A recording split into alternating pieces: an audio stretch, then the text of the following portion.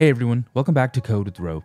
In this ACF tutorial, we're going to be going over the movement component, so let's go ahead and get started. So to change the settings of your movement component, you're just going to go into your character's blueprint, and you're going to scroll down until you see this ACF character movement comp, and what we're going to be paying attention to is the right side. So in our controller, we're going to be able to adjust our turn rate and look rate and so on, but in our movement, let's say that you wanted your default state to be walking. So you can change this to walking and hit compile save. And now, just as easy as that, your character will be walking in its natural state. So I'll change this back to jog. And in your locomotion states, you can set the speed of it, how much stamina it takes, and so on.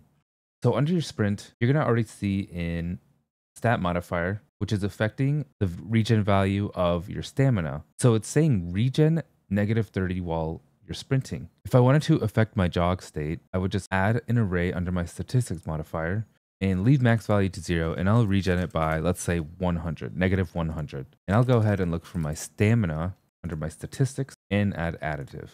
And then when I compile and save, and now when I just naturally jog around, it's going to start using my stamina a ton. So you're going to see that my stamina gets all used up just from jogging. So I'll go ahead and delete that one because I want my character to be able to jog around. And let's say I want to set my sprint to something super fast, like 2000. I would just go ahead and change this max state speed to 2000.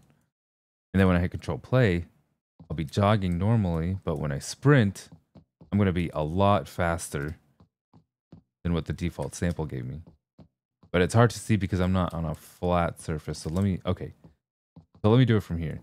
So when I start sprinting, you're going to see my character just zoom through super quick. But if you're building a really fast-paced game, then that makes sense, or anything kind of anime-based. So I'll set this to 800 just for preference. In addition to the locomotion states that we went over, there are also movement stances. So for example, when you hold right-click in your full sample, you're gonna start aiming, and you'll see that cursor come up. But when you do right-click, it forces your character to walk, like this. And in the ACF movement component, you're actually going to be able to change that by going under your movement stances, and let's select jog. So now you can jog and aim at the same time. You can even add this as an enhancement to your character later. So aiming doesn't force your character to walk.